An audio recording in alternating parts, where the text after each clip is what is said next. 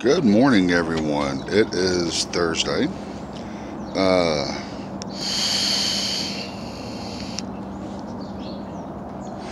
it is really cold outside this morning, but it's warming up slightly. I'm actually waiting on my brother James to come pick me up today because Kelly and them are needing to use the truck today to go pick up a bed, which is really, really cool and really, really good.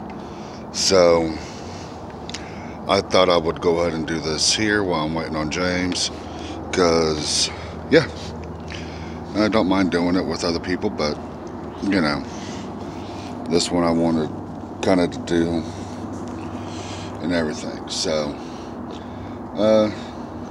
had a great day yesterday, relaxing. As soon as I got home, I jumped on the PlayStation, played Skyrim till about 2:30, 3 o'clock. So, literally did nothing but veg, which is really good for me because I needed a break from work and everything else, and was able to help with the kids when they got home.